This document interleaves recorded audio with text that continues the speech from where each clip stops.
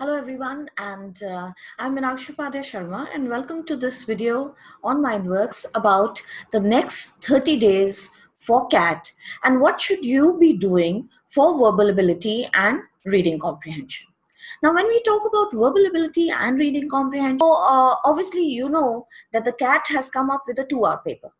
Now, that 2-hour paper, verbal ability and reading comprehension is going to get 40 minutes in that paper. In those 40 minutes, what is the best way to go about it so that you solve to the best of your ability? And these last 30 days, what should you be doing so that you are in a confident state of mind and your performance is the best that you can do? So let's begin. Now today, let me start off with talking about the chapters that you need to revise, and then we'll also be talking a little bit about the strategy of solving, or how many questions to solve, etc. So as you know that the time has reduced from 1 hour to 40 minutes. So obviously the number of questions should also be reducing in that fraction, in that manner. So in that ratio, if we talk about, so around 24-25 questions is what we predict in VARC that should come.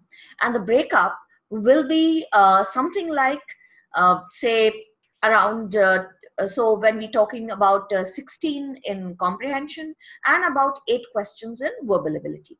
But say if we talk about 16 in comprehension and 10 in VA also, so up to not more than 26 questions is what we predict. So first of all, comprehension. Now comprehension is something that is definitely going to come. I mean, be it any kind of exam, and that we know that the CAT always gives comprehension, and all the exams give comprehension, and the CAT especially has been focusing more on comprehension. So definitely reading comprehension has to be there. So you have to focus on your preparation of reading comprehension. Now from where to solve, if you have my book, please do the level 1, level 2, level of difficulty, LODs as we call it, level of difficulty 1 and 2 of comprehension. Please solve all the CAT papers that are there, and that which you can lay your hands on. Also 17, 18, 19, 2 sets official 6 papers are available. So make sure that you are going very, very carefully with that part. Try to just minimize it to around 24-25 questions. Try to attempt the paper in 40 minutes, just like a mock paper. All right. So comprehension is something that you have to focus on. Also redo the things that you have done. Redo the questions in your mocks that you have already attempted. So time to revise. So revise your level 1, level 2, your CAT papers, and together with it, also revise your mock papers. All right. Now analyze your errors. Those are very important. Just by doing it again and again, or doing more and more mocks, that's not going to help unless you analyze why I was going wrong and unlearn those errors that you're making and relearn the right way to find the answer. Because in the comprehension, the answer is in the paragraph itself. So how to find that answer? Because now you know the right answer. So where to look for it and what you were missing out. So at least 100 comprehensions, 70 to 100 comprehensions is what your target should be, either in the case of redoing, new questions, all combined. So like 50 questions you're redoing and 50 new. That should be the target.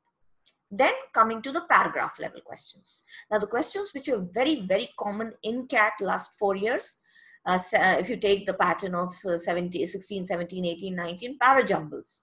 So parajumbles, again, same places of revision, the book or study material that you have, level 1, level 2.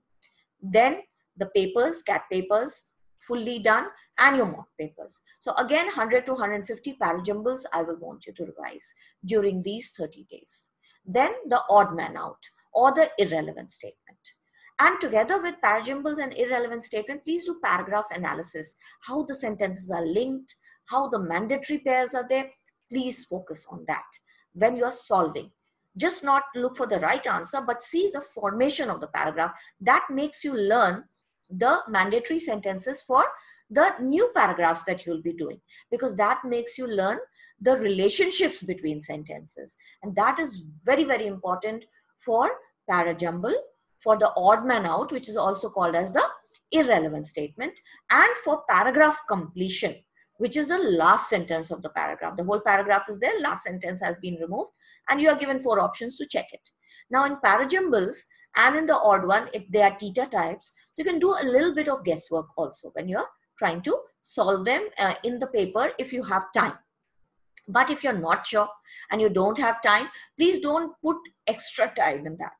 It's better to put time in the questions that you know, because 40 minutes is already less. Then the 2 other chapters that I would like you to look at will be your for paragraph level. As I told you, paragraph completion and critical reasoning. Those are also important. Then sentence level, I would want you to look at a little bit of fill in the blanks and fact, inference, judgment, FIJ, which has come. Maybe it might come back again. So fill in the blanks, FIJs, please go through the CAT papers and at least solve through that. Also, synonyms, antonyms, odd man out, analogy, these are important for your non-CATs. Not very important for CATs, but do the paper, the CAT papers from 99 to 2008. What it will do is that it will give a sort of an overview to you about the kind of questions that used to come earlier in the CAT. So the word level and the sentence level, also phrasal verbs. So synonym, antonyms, odd man out, analogies, phrasal verbs, FIJ, and error correction, sentence correction. Make sure that you do at least few questions from the previous CAT papers. If you have my book, you can solve a few from the lists that are there, the questions that are there in the book, but at least do them in the CAT papers 99 to 2008. Do all the verbal portion. So it will not go waste. Why? Because the ZAT, the IFT, the NMAT, the SNAP, the Maharashtra CET, and TISNET, and MyCAT, and all the other exams are still giving those questions. So what will happen is that even if CAT does not bring back those word or fill in the blank level or sentence correction questions, you will at least revise it for CAT level. So your other exams are going to benefit. So it will not go waste. Don't spend too much time on it, but just to be on the safe side, if they bring back the old question types, at least you have done them once, twice. So you know how to solve them. That is my advice to you. So the word level questions like synonym, antonyms, odd man out, analogy, idioms and phrases, phrasal verbs, just revise them. Then together with it, fill in the blanks, error corrections, all right, basic parts of speech, and the common grammatical errors like parallelism, redundancy, and modifier errors and all that. Just go through the thing once. Together with it, FIJs, then paragraph level questions, very important. Paragraph level questions as in parajumbles, odd man out, irrelevant statement, then your summary questions, summary of the paragraph. That's again very important in the new pattern that keeps coming. So parajumbles, odd man out, summary must do, then extra questions, critical reasoning, and paragraph completion, which is last sentence of the paragraph. These 5 chapters in your paragraph level. And then you will also try to just analyze what are your strengths and your weaknesses. Try to maximize your strengths and try to minimize your weaknesses, your errors. Try to understand where you're going wrong and work upon them. Don't try to do many new things right now. Just revise what you have done. Please keep giving your mocks and the CAT papers. Make sure that you're solving them. And if you're preparing for other exams, make sure you're solving those papers also together with it. So this is what you should focus on for your preparation the next 30 days. Now coming to what you should look at for your solving. So when you're in the exam, try to do at least 15 questions. 15, 16 questions, try to get at least 14 correct. A score of 40 plus takes you in a safe zone. That is what we want. And then you can maximize as much as you want. So what to attempt? First attempt those questions that you're sure about. So you can have a breakup of 10, 20, 10. First 10 minutes to verbal, do 4 or 5 questions that you're sure about, 5 questions. Then next 20 minutes to a comprehension, do at least 10 questions. So 2 minutes per question is what we are looking at. And then again 10 minutes are left. So 15 questions we have already done. Now 2-3 minutes you will take in choosing your question and all that. But the next 5-6 minutes, if you want to attempt a short RC with 2-3 questions, or if you want to attempt 2-3 more VA questions, you can go for that. So that should be your solving strategy. So 15 to 20 questions is what you're looking at solving at 3 levels. If you are a perfect solver in your comprehension and verbal, you can solve up to 19 questions, up to 20 questions.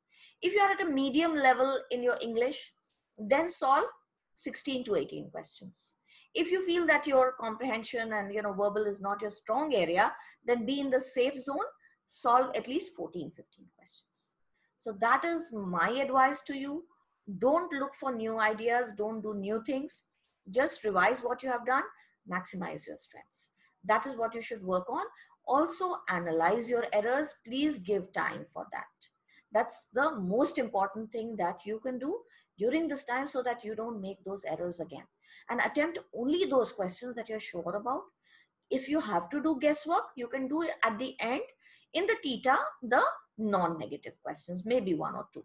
See, the number of questions doesn't matter. Number of correct questions that you solve. Your accuracy is what is going to get you the marks. All right. So solve less, but solve correct. That is going to be really, really helpful. And if they give you word level and simple questions, then up your attempts. Make sure then you're solving more in context to what has come in the exam. So that's all from me for this time, and I'll be talking about other exams in my next videos. Thank you very much. Take care, and God bless all of you. Bye-bye.